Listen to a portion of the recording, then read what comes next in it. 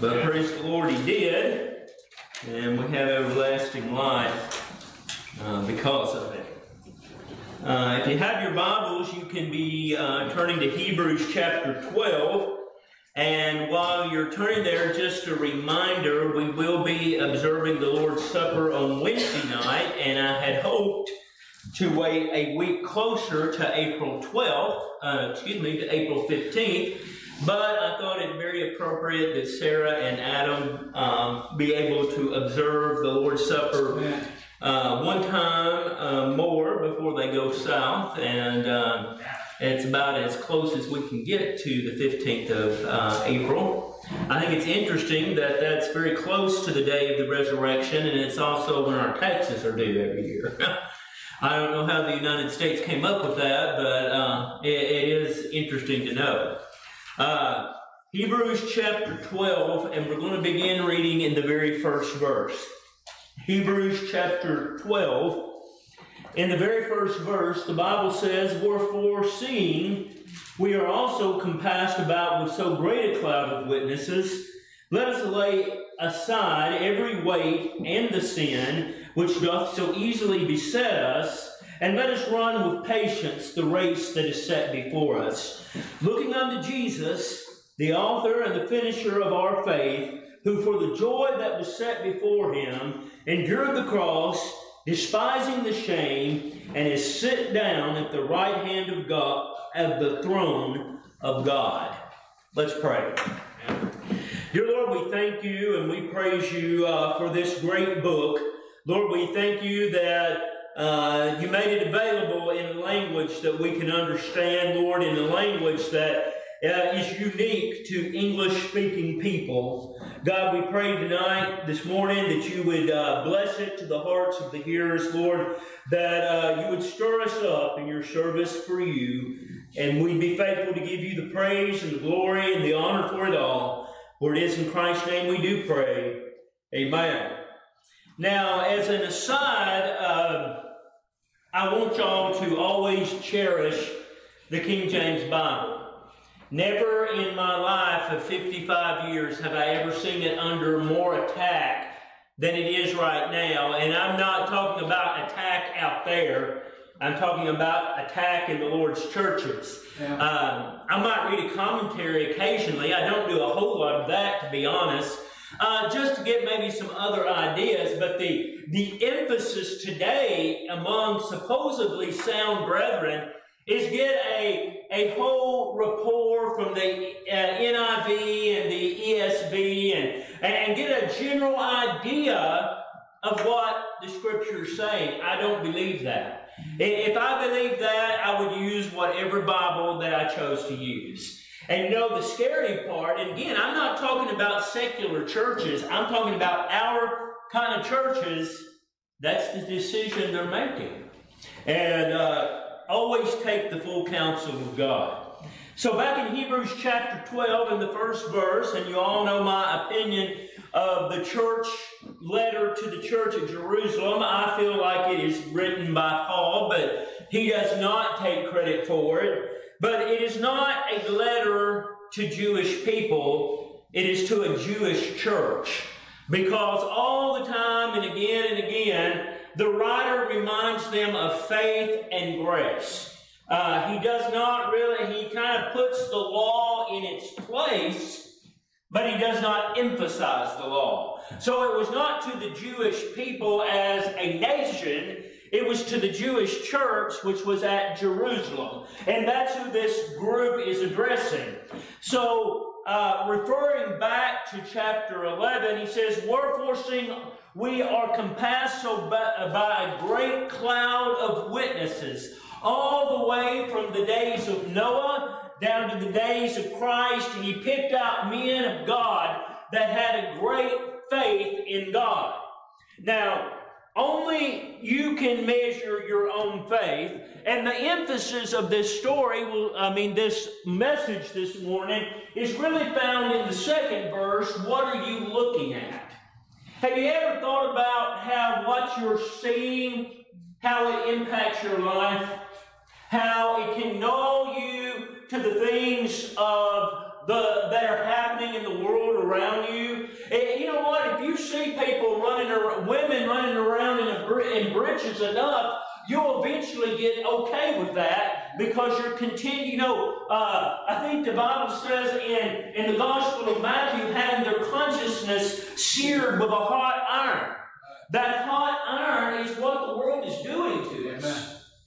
So when you see an image at the very best, it is shaped by what you already have seen. So when we look at something, when we see it, we need to see it in the light of Scripture. What are you looking at? What you're looking at physically can impact you greatly. That's right. Amen. We need to be careful of that, don't you say? We need to be careful of what we see on TV and what we see as we read. We need to be the vision is the most complex and the most defining feature of all the senses known to man. What you see, you know, the old saying goes, a picture's worth 1,000 words. When you're trying to describe a house that you've been in, but rather you have pictures in it of the house, which is the better. And the very same with us, we have to look very careful, or we have to be very careful of what we look upon. So what Paul had done, or whomever the writer is remind them this great story of faith. Now, what's the difference between faith and sight? With faith, you just have to believe. You know what? I've never seen the Lord Jesus Christ, but I know He's real. Can you picture grace? Not really. Grace is a concept, ain't it? The unmerited favor of God. You can't behold grace, but I believe it. So what are you looking at? What we look at has a huge impact on what we do and really who we are. Looking at things should not be taken lightly. Viewing things that are set before you should be a careful endeavor, but many times today, in the modern day, it's not. So he says we have these huge people, this vast amount of people that acted not by sight, but by faith. When Noah was informed by the Almighty, hey Noah, it's going to rain and you need to build an ark. You know what Noah didn't do? Well, Lord, what's rain? He'd never seen it. He'd never heard about it. But he had faith it was coming. And it was such a strong faith that he worked on a project for 127 years and was made fun of it the whole time that he was doing it. That's faith. It defines who you are. And so we see, he begins, we're foreseeing we are compassed with with so great a cloud of witnesses. Let us lay aside every weight and the sin which doeth so easily beset us. Now, I want you to see that conjunction in there, weight and sin. They're not the same thing. They're not synonymous. He wasn't talking about the same problem. He was talking about two problems. The weight that we carry around and the sin that drags us down. You know what your weight is? A lot of times us men, and you know what? We were cursed with it in Adam. It's just making ends meet. That's a weight, is it not? And you get stressed out about it, right? When you get a grim report from the doctor, that's a weight. It's going to bring you down. It's going to slow you down. And you're not going to serve as well as before. And then on top of that, many of us, well, really all of us, have sin in our lives. And he says, church in Jerusalem, lay it down. Get rid of it. And you think about the church at Jerusalem, they were very works motivated because that's all they'd ever known. And so I don't think this church was so laden with sin as we think about it. You know, whoremongers and whores and men running together. I don't think that was the church's problem. I think they were so worried about works that that's all they could get around. And much of a burden. The law is dead. Don't take that up again. And the reason why, so we can serve Him better. Also, I want you to see these things, both these things, weights and sins, beset us. Being beset is like being hunted. Have you ever been out in the woods and you hear that little bit of a rattle? You know what? It's already too late. Only thing you can do is be very still at that point.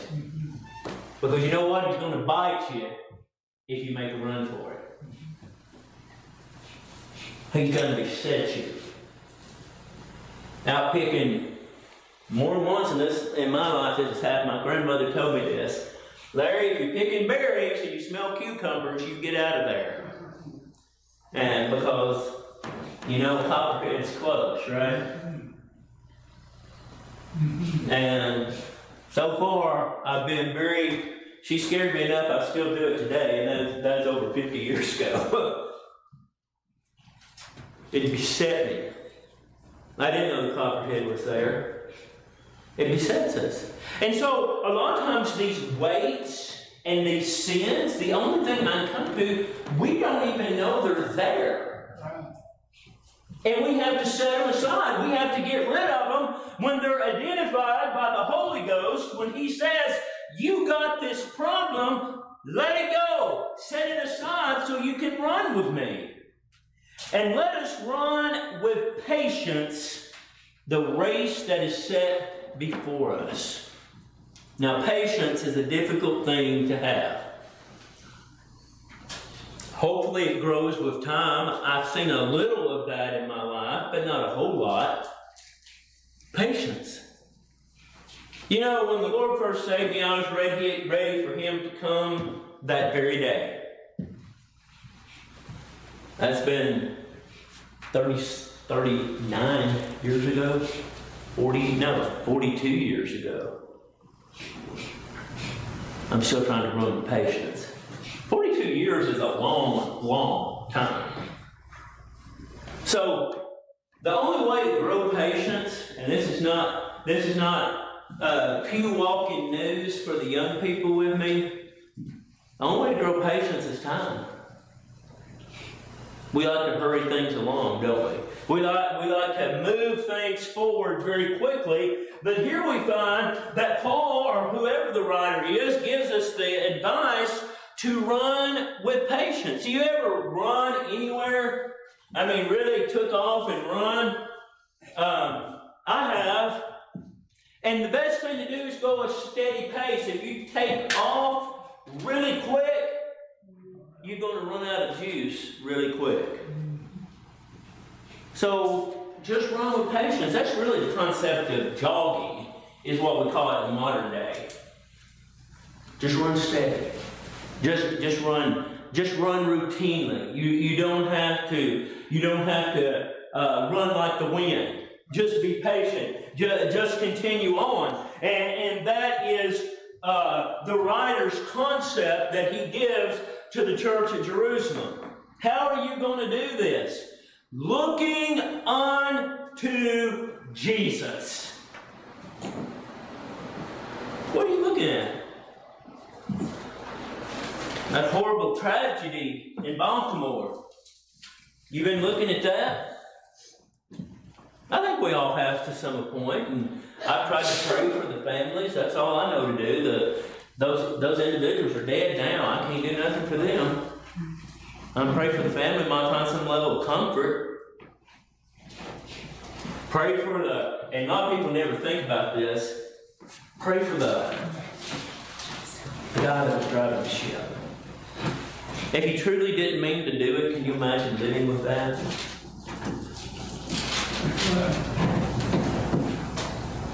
You ever wondered what he was looking at? Now, the way I understand it, if it's true, anymore you can't believe the news. Walter Cronkite is dead. If he truly didn't know, did he take his mind off it? Did he look away from the bridge for a minute?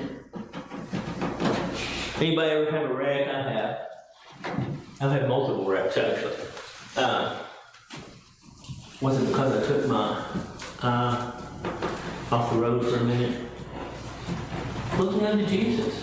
So, if we're not looking at all this trash going on around us, what keeps us on the right road, you know, the Bible says there's a narrow way that leadeth unto life. If we keep our eyes on Jesus, that's the direction we'll go in. That's the direction we'll stay. But we'll find from the Scriptures that that isn't an easy thing to do. With all the glamour of the world, and it's getting more shiny, and the money, and the things going all around us, sometimes keeping your eye on Christ gets very, very, very hard to do. I have a cousin. She is a die-hard Democrat. And she, and I didn't say nothing. Y'all would have been proud of me. She put on Facebook, there's more people employed and all this about it. And I thought, well, I want to say, well, cousin, when a roast is $30 a piece, it doesn't matter how much you're earning, does it? But I did. And I was like, Larry, you held your tongue. That's a step in the right direction. But do you understand what I'm saying? It's easy to look at that stuff. You know, when you about to the point you're like, well, I guess we just won't have meat at every meal anymore. That's how I was raised, so maybe that's the direction we go back in. Kind of gets discouraging, don't it? Looking unto Christ. And so we see then that the modern day church, the church of 2024, we need to implement this more and more and more. Looking unto Jesus, the author and the finisher of our faith. The things we can't see. The promises that have not occurred yet. I will return again. I will come back in the sky. I will bring you into myself. Those things we've not yet seen. The author and the finisher of our faith. For the joy that was set before him, endured the cross, despising the shame. He did not enjoy that. Remember, he says, Father, if it thy will, this cup be passed from me. Now, remember when he said that, I do not believe he was talking about the death of the cross. I really don't. I think he was talking about the event where that he would be separated from the Father. And he would be separated from the Father. The Father would turn his back on him. Why? Because of my sin. And we need to take ownership of that. You know what? If I'd have been the only elect that ever lived, it would have been the same amount of sin, right? He didn't die more for me than he did for you. If you're saved, he died for you. Right? The author and the finisher of our faith. And so we see, the way I take this, sometimes we have to keep our eye when the circumstance is not going too well. You know what? I'm sure. You remember the Lord Jesus Christ? When at the mock trial that he had, right before that, when they came to arrest him, he said, "Whom seek ye?" And remember, it knocked him down. And then he stood in the court of Pilate and never said a word. Did you ever wonder the reason he didn't? If he did, he'd have knocked them down too. Only one thing they said, "Art thou the Son of God?" That was said. Modern day language would be, "You said." Right? And so, with that power that was with him, that strength that was with him, he chose to die anyway. He elected to do that on our behalf.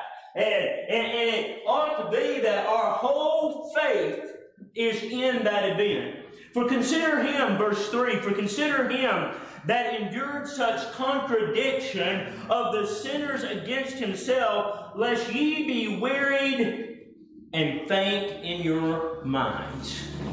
Now, if you write in your Bible, underline that. If you be wearied and faint in your minds. You know what, church? You're going to be wearied. There are going to be events that transpire that you'll say, I'm done, I'm quit, I cannot do this anymore. You know what? Just keep going. If you get to that point, you know what the issue is? You're not looking unto Christ, and you've not let that burden hit the floor lately. Right? You're wagging it around like trying to swim with a bag of concrete on your back. We don't need that. In fact, it's an impossibility. So we as the Lord's people, we need to lay that down and not let it consume who we are. Ye have not resisted unto the blood, striving against sin, and ye have forgotten that exhortation which speaketh unto you as unto children, my son, despise not the chastening of the Lord, nor faint when thou art rebuked of him. Now we get to a part we don't necessarily like. If you keep wagging them around, you're going to get a whipping. Put them down. Keep your eyes on Christ.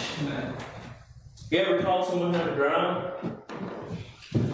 Can be a little scary, can't it? Surprisingly, you talk about Matthew David. He was my worst pupil. He scared me to death. You talk about some prayer time. Haven't done that yet, but it's coming. My bookworm was the best driver I had. I thought this is gonna be rough. Got in the car, he backed it out. We drove to the store and drove home. He said, "What do you think, Dad?" I said, "I think you're ready." That's how easy it was. You just don't know, do you? And so the very same way, we have to be corrected. Matthew was so bad we got pulled over, and I'm not making that up. Just not. And so sometimes children have to be corrected, don't they? Look at yourself. You know what the best way to keep from being corrected is keep yourself in line. Right? Keep your eyes on Christ. Look unto him constantly. And you can avoid the rebuke that comes with not looking at him and picking up those ungodly burdens that we have no reason to walk around with anymore.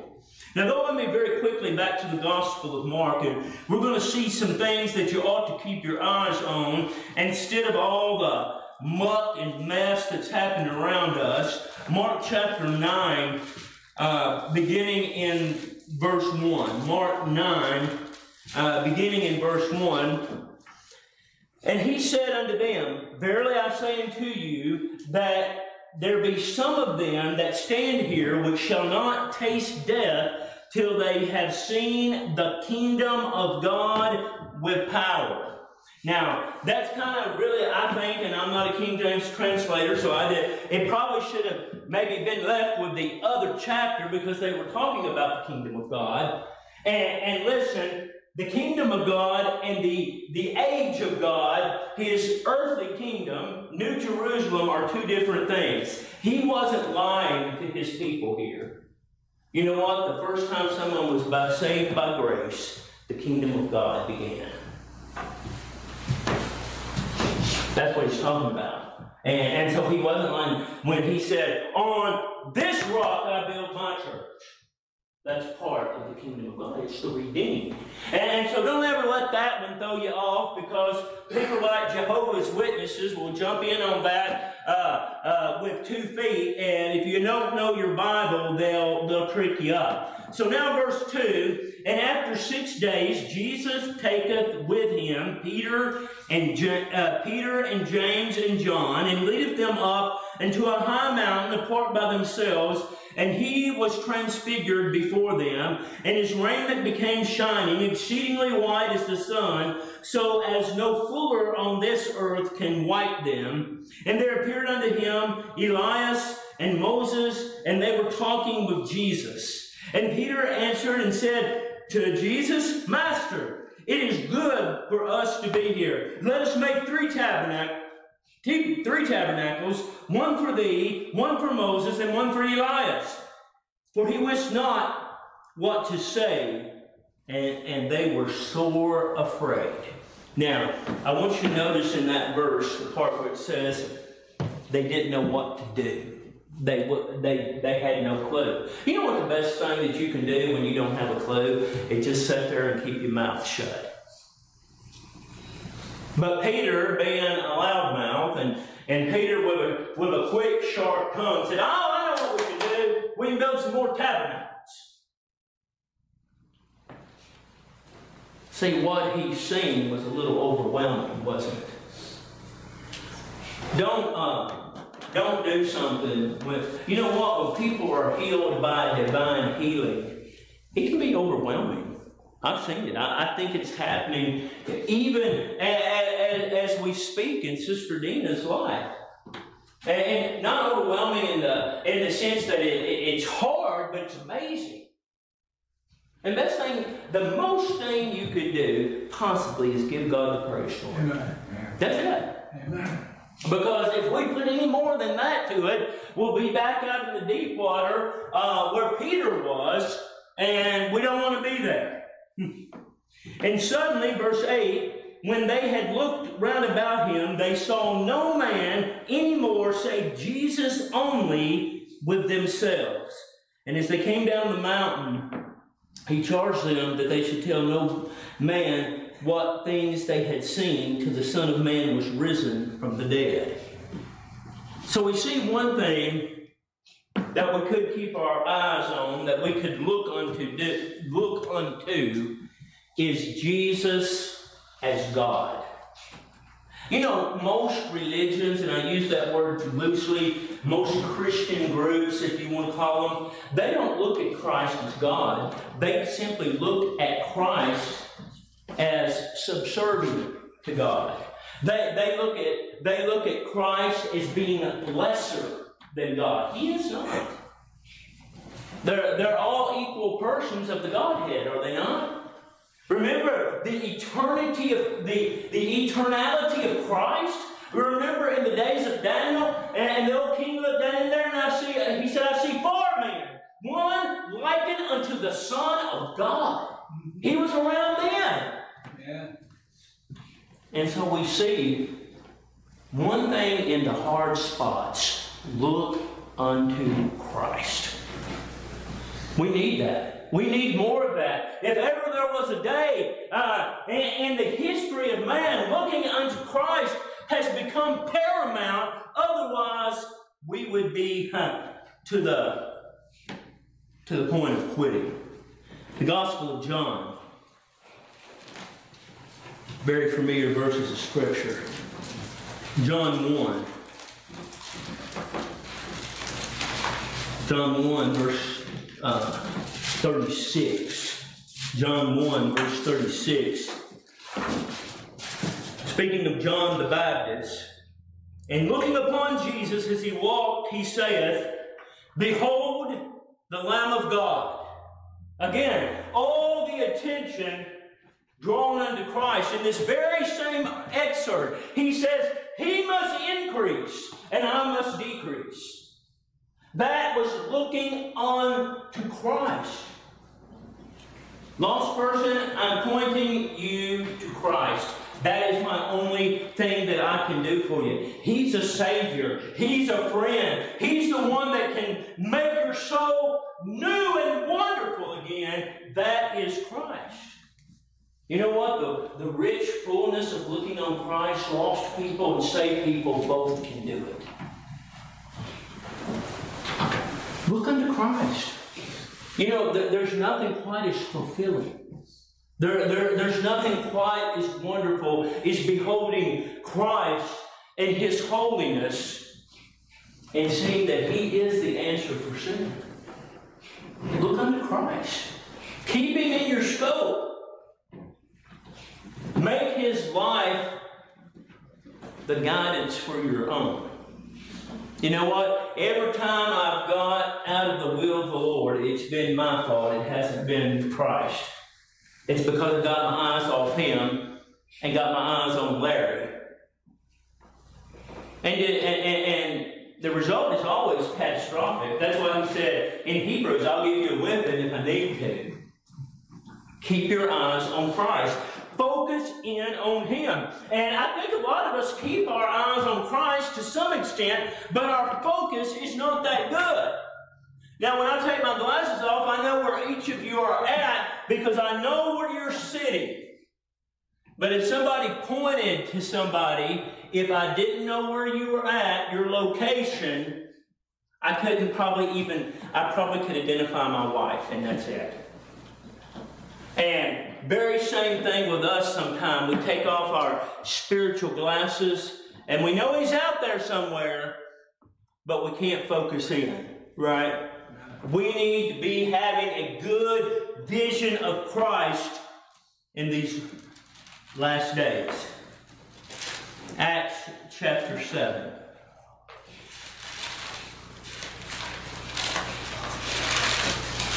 Acts 7, verse 55, the death of Stephen. You ever think about death? If you don't now, you will when you get older.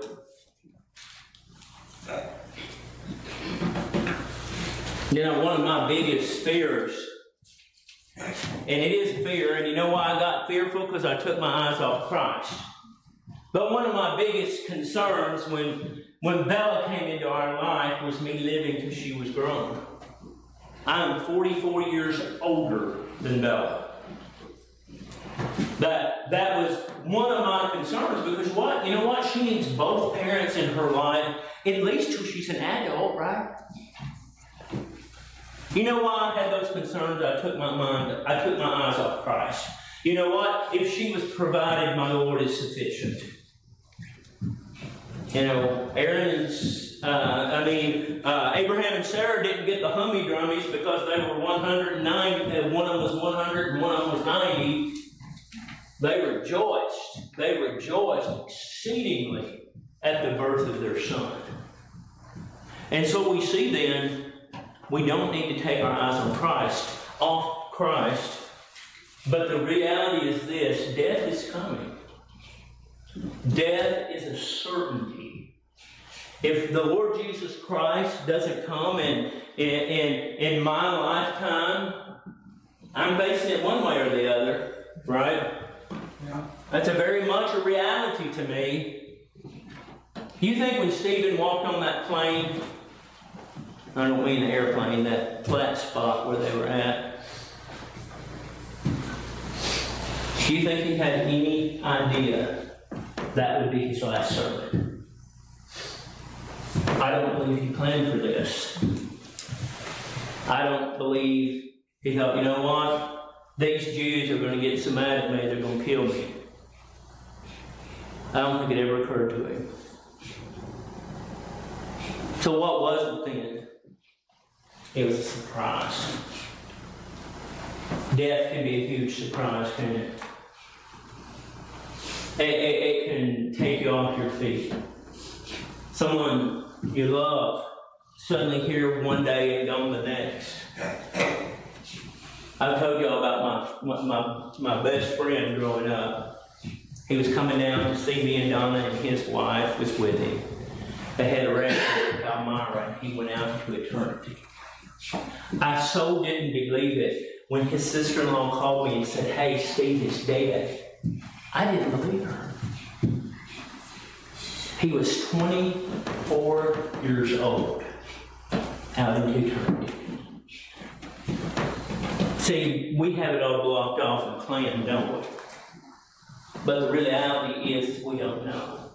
Stephen walked on that day to tell the Jews what their problem was, and he never came back as a living man. And so we see in this really horrible state in Acts 7, verse 55, but he, meaning Stephen, being full of the Holy Ghost.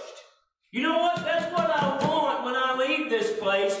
I want to be full of the Holy Ghost. And it says, looking unto heaven, he said, I see Jesus standing at the right hand of the Father. You know what? If he hadn't been full of the Holy Ghost, I don't believe he'd have seen nothing that day. You want good vision? Like these glasses? You know what your glasses are? The person of the Holy Ghost.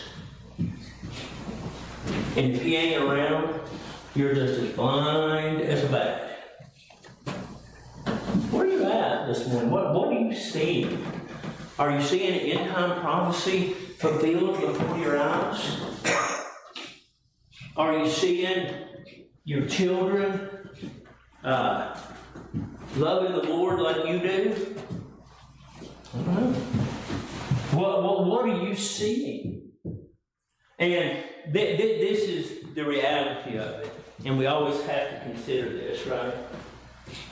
What do you want to see?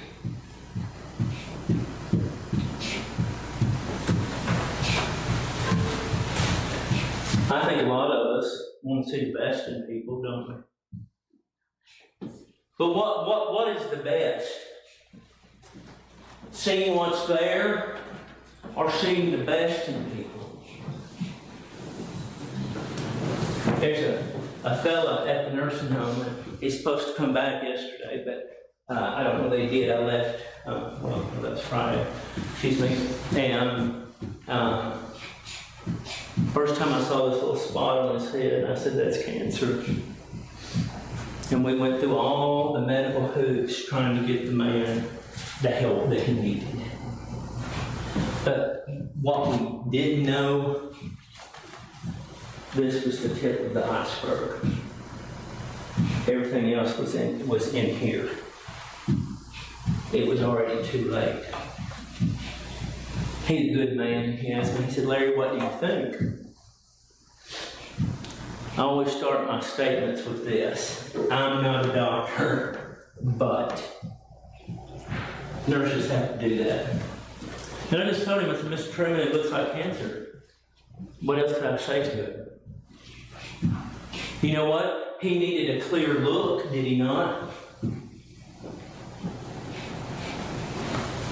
I could have said, well, Truman, it looks like we're a mosquito stitch. But would that have been the benefit he needed? He needed to hear the truth. And then later we noticed he had a mirror in there doing like that. He wanted to look on it himself, you see.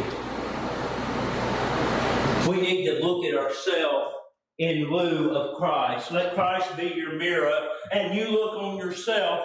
We need that desperately in the last day. So in his death, we find Stephen looking and seeing Christ. What could be better? What could get you through a hard spot? Even what could get you with facing death directly, except looking unto Christ. Now that I've depressed you beyond depression, look with me in the little book of Titus. Titus chapter 2, we're just going to read one verse for time's sake. Titus chapter 2 and verse 13. Looking for that blessed hope and the glorious appearing of the great God and our Savior, Jesus Christ. Do you look unto him like he's coming? You know, sometimes I think we say we do, and we really don't. Me and Donna's house face the east. That morning sun is crude sometime on our house. It's hot. But when I look out my bedroom window, I'm looking to the east.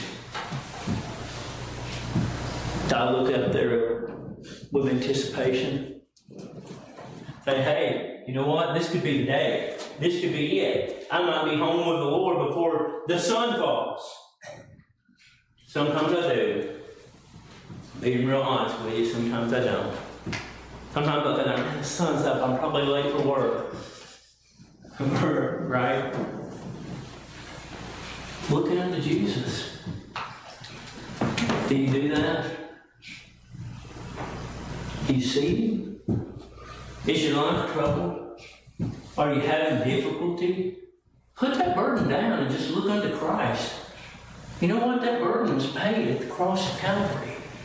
Put it down. There's no need for you to wag it around and let it bring you down spiritually. Now, we read that the advice of the race was just to be consistent. You don't have to run like a dog, run it with patience. So put the burden down and just get to it.